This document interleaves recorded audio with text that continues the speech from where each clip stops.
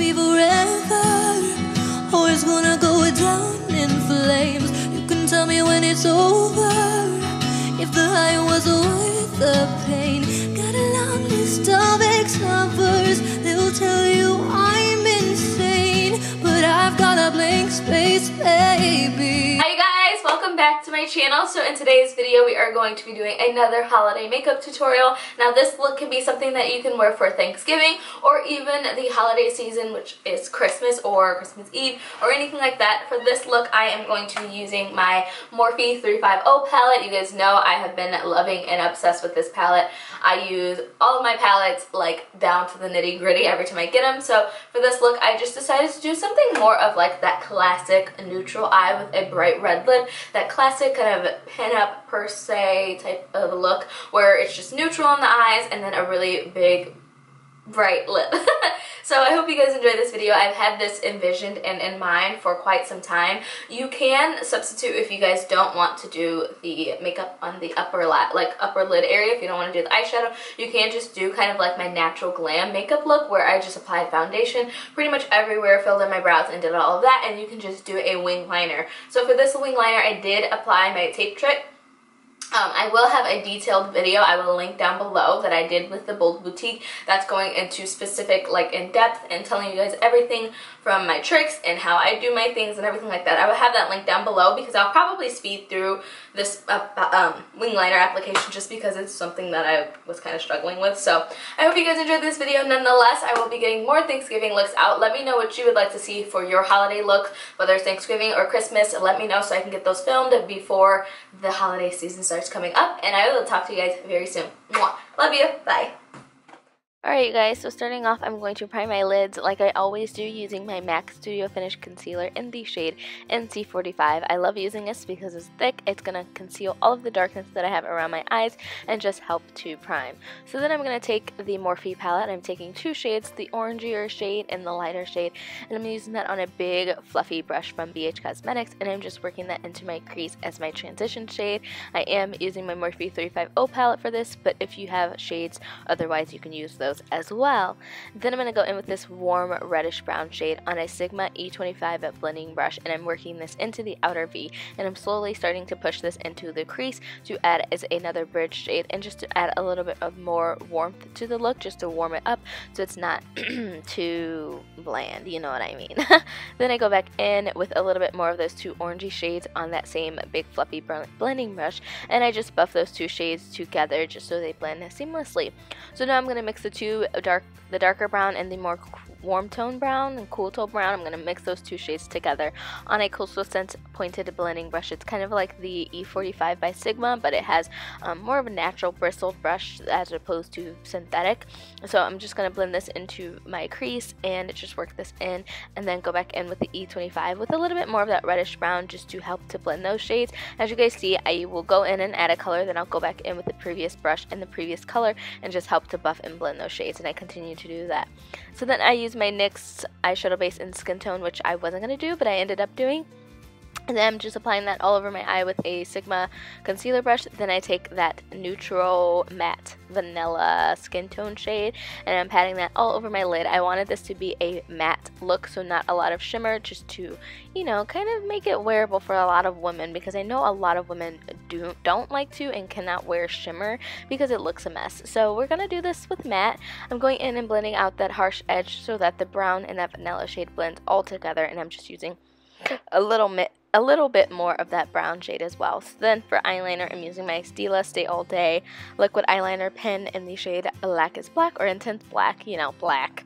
And I'm just drawing a line. This was kind of difficult for me just because it was in a pen form as opposed to a kind of a liquid liner form. I don't know, but I worked it out. I used the tape trick just to make sure my line was really intense and really sharp and defined. And then for lashes, I went in with my Cocoa lashes in the style Goddess, which are dupes for the House of Lashes iconic lashes, and you couldn't really see them, but they're just kind of start a little bit smaller and they get longer and wispier out in the outer V. So I just put those on with my fingers, and then I use the Ardell tweezer set. So to prime my skin, I'm using my Lorac Perfection Mattifying Face Primer. This is one of my favorite primers. It doesn't necessarily mattify my skin, but it's a really good silicone base, so my foundation glides on really smoothly. So then, yeah, I'm breaking out on my skin, so it's just horrid. Like, I'm crying inside, low-key. For foundation, I'm using my Marc Jacobs Remarkable Full Coverage Foundation because I wanted this to be a flawless finish. This foundation does that for me. You need the tiniest bit. I just used whatever was on the little dotter, and then I blended it all out with my Real Techniques like expert face brush or something like that. It's a really cool tone foundation, but I really love this foundation. A little bit goes a long way, and I do use a little bit more than I need to. A little bit goes a long way, as I mentioned, but it just gives me the perfect flawless complexion. I don't try to use this enough because it's like 55 bucks, but if you can get your hands on it, give it a try. And then I'm going to go in with my Urban Decay Naked Skin Concealer in the shade Dark Neutral, just because my foundation was a little bit warm, so I'm trying to balance out the cool and the warm tone by using a more cool tone or a neutral tone concealer, and since my foundation was so warm. So I'm just blending that out, putting that underneath of my eyes to highlight under there, down the bridge of my nose just to balance out, and also in the center of my forehead to also balance out the highlight, because I find if you just apply it underneath of your eyes, it just looks unbalanced if you don't put any underneath of your nose or down the bridge of your nose or in the center of your forehead. So I blended that all out, and then I'm setting all of that with my Sasha Buttercup setting powder. You can get this on Amazon. I don't believe they have any stores, so the only place I've found it is on Amazon. It's about 25 bucks, but it is worth it, you guys. As you see in every single video, I bust this baby out because it is thebomb.com.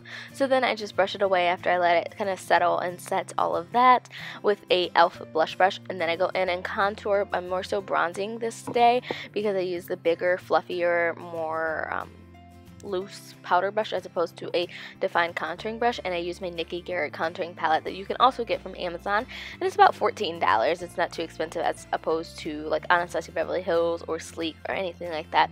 And then I just go in and also contour down the bridge of my nose just to add a little bit more structure to my nose. When you highlight your nose, it brings that center of your nose forward a little bit, so going in and contouring just adds a little bit more definition and a little bit more depth to your nose, and just adds shadow, so it gives it the illusion of it looking smaller. And if you see someone in the frame, that's my mom. My mom was sitting right next to me talking to me the whole time, like asking questions and everything. So sorry about that if you see me talking. And I applied my Maybelline Dream Bouncy blush in the shade Red Wine with an e.l.f. dual fiber brush because it's a cream brush, and then I used my ColourPop highlighter in the shade Wisp, which is my favorite. But as you guys can see, I have that huge planet on my cheek, so I try not to highlight too much on that side, but y'all know, regardless pimple or not, I'm gonna highlight to the gods. So I went ahead and just hit the tops of my forehead, cheekbones. I also do my Cupid's bow just to define that a little bit more because I'm doing a brighter lip, and then do the tip and the bridge of my nose just to bring that forward a little bit more. So I also go in with my Rimmel London Scandal Eyes, NYX Wonder Pencil in Light. Changing it up on you guys. I'm putting this into my waterline just to brighten it up and to make my eyes look a little bit bigger, and then I go back in with those two brown shades and I apply that underneath of my eyes with a Sigma flat definer brush, and then I just go in and I'm going to go in and smoke that out with that same reddish brown warm tone just to blend that out so it's not a harsh brown line right underneath of where my lashes are. But I'm just doing this just to define my lashes a little bit more so that they just don't get lost, and my lower lash line just doesn't get lost. So I did that, and then I applied just the tiniest tinge of shimmer in the inner corner. This is a shimmer shade from the 35O palette as well, and I take that on a big fluffy pencil brush. So for a lip liner, I'm using my Jordana Best Lash Extreme in the shade Sedona. Oh my god, Jordana Easy Liner for Lips.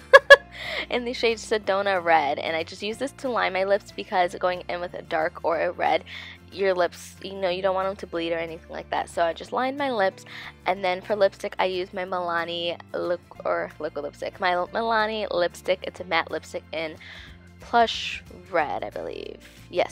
Best Red. I'm sorry. Best Red is the shade, and it's a brighter red, but if you're not comfortable, you have to find the perfect red for your skin tone, which might be a little bit darker, more like a berry or wine. So then I went in with concealer and a flat definer brush, and I just hit the edges of my mouth and blended those out a little bit more, so that way it didn't look like it was running all over my lips. So I hope you guys enjoyed this video. Thank you so much for watching. I love you guys, and I'll see you soon. Mwah. Bye.